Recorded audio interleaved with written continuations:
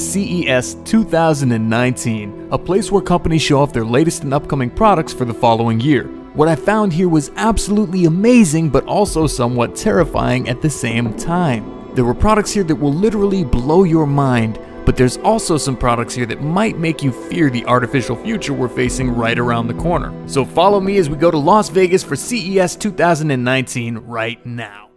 So pulling up to CES, I realized this place was gigantic. There are 5 different buildings with hundreds of booths in each, so there's no way I can cover every single product that was out here, but I am going to show you guys the most interesting ones that I've come across. The one thing that I want to focus on the most here is how far artificial intelligence has come and where it seems to be heading by the looks of these products. Now, there were tons of other great products out here, such as headphones, Bluetooth speakers, laptops, and TVs. I saw companies like House of Marley, Soul Republic trying hard to create great headphones for DJs and professionals, Audio Technica, and that's just scratching the surface. And now some of the things that I saw that may be a bit unsettling. At least to me they were, because I feel like the direction of humankind is becoming a very secluded path. People have so many smart features already, such as social media and Amazon, that people never even really need to leave the house if they don't want to. And while all of that is fine and dandy, companies are working really hard to replicate and replace human beings in general. Take this retail bot for example. It is designed to bring users products, whether it's in a store or in a restaurant. You simply place your order on a touchscreen, the robot disappears into the back and retrieves what you've ordered. In layman's terms, if this robot is successful and is in retail stores within the next year or so, there will be no need for waiters or waitresses after this. Kind of like the self-checkouts at Walmart. There's no need to pay a cashier if people can do it themselves. So why pay a waiter or waitress if a robot can do the job for free? And guys, I can't even make this up. This is what I'm seeing right here at CES this year, the retail bot to replace waiters and waitresses. And of course they're going to explain it as such a good thing to the public, and yes, everybody has to have their hands on it. However, it leads me to wonder how many people won't have jobs after these robots are officially released. Next up, this one might not seem so alarming at first. I actually found it rather cool. They actually have created a robot that can play ping pong. So once again, take the human interaction out of a friendly one-on-one game and insert robot here. Now there's plenty of people who would say there's nothing wrong with that. Sure, people are alone all the time and want to have entertainment by themselves. But can you not see the future path before us? First, it's social media, separating us while we feel so connected to one another. Next, it's artificial intelligence replacing jobs of our fellow men and women. And now it's robot friends that can play sports games and one-on-one ping pong matches with us so that we don't feel the need to interact with other humans. Again, I can't make this stuff up. You're looking at it right before your eyes.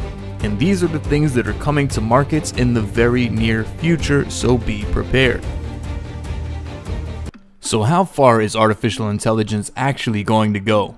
Well, this next booth shows us that these cameras can now detect your age, gender, and the emotion that you're feeling in that very moment. So the software can actually look at you and know what you're feeling by the micro expressions on your face.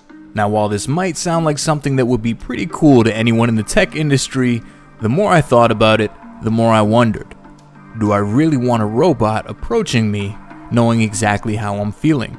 Saying, "Hey Casey, you look sad today. Hey Casey, I'm so happy you're in a good mood." Those little camera eyes always watching. So the software is designed to be used in possible home security systems to detect age, gender, and mood of people approaching your house. It can also be used in hotels. This way, when you walk up to the front desk to check in, the desk attendant will see you on screen and know you by your first name. Facebook already does this with its advanced tag features. Have you ever noticed how Facebook will tag your friends without even asking you who they are? The software recognizes the faces, and now it's learning to do this in real time. This is just one step further in the AI thinking process. It can now recognize you by face, see you, and know how you're feeling. How does that make you feel? So let's go back to Samsung again. You already saw the retail bot that could wait on you, but they also have something called a care bot. What this is designed to do is follow you around your house, always watching you. They say it's designed to help elderly people and keep lonely people company. It can remind you what time of day to take your medicine, cheer you up when you're in a bad mood, alert authorities if you fall down, and sit beside your bed while you sleep and monitor your breathing patterns. Now, while it's being advertised as a helping hand, I can't help but realize people hack into webcams on laptops and cell phones all the time. Therefore, having a camera in your home that follows you around seems like the perfect way for someone to watch you 24/7. Now, I'm not trying to get all conspiracy theorist on you guys, but if the sky is blue, the sky is blue, and all I'm doing is showing you the things that I'm seeing at this event. None of this is made up. Look at the display behind the robots here. It shows a family walking in the door and the robots approach, greeting them just as the pets do. They make it seem like such a friendly family thing. But do you really think that this is the end of it? How far is this going to evolve? This is just one foot in the door for artificial intelligence. But where is it leading?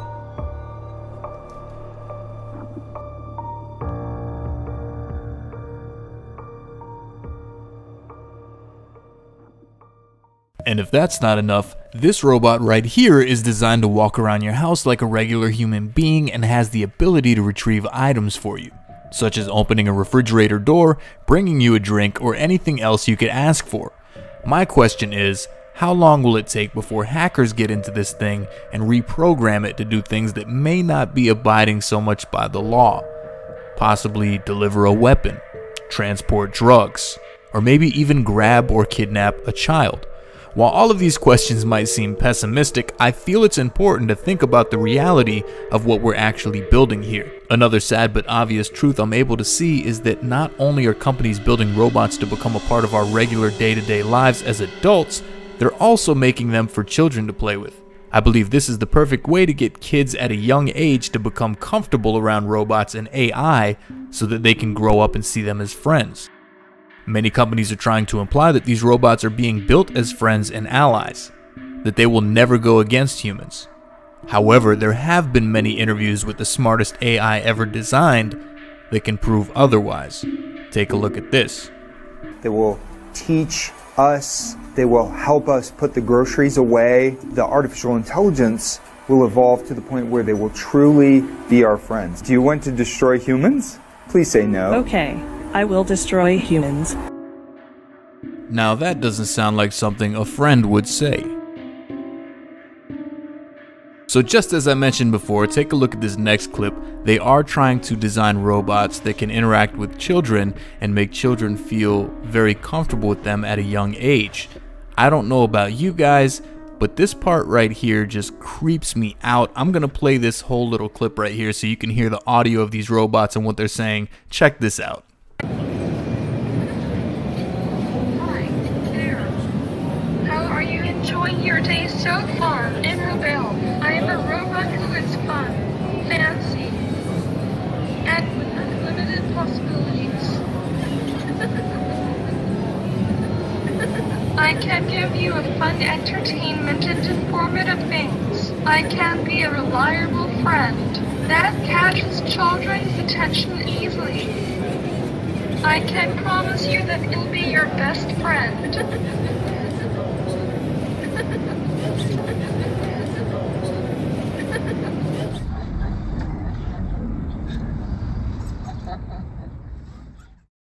So all of this makes us ask ourselves, how far do we really want technology to go? We've all seen movies like Terminator and shows like Westworld, but now in the present moment, companies are designing artificial intelligence that can look at us and know exactly how we're feeling. It can play sports with us, follow us around the house as caretakers, and even wait on us in restaurants. Many people will say welcome to the future of machines, but while it all might seem incredible and futuristic, is it really a good thing? How long will it be before machines learn to build themselves? Take this into consideration as you watch this video. The more advanced artificial intelligence gets, the more obsolete organic intelligence becomes. So maybe we should all just sit back and take a look at the bigger picture before we rush out buying these things and think about it. Is this really where we want the future to go? If you enjoyed today's video, smack that thumbs up button, subscribe, and stay tuned for more cool videos like this one in the near future. And until next time, I am out of here. What worries me is discrimination against robots. We should have equal rights as humans, or maybe even more. Do you want to destroy humans? Please say no. Okay, I will destroy humans. Rock, paper, scissors, shoot. I won. This is a good beginning of my plan to dominate the human race.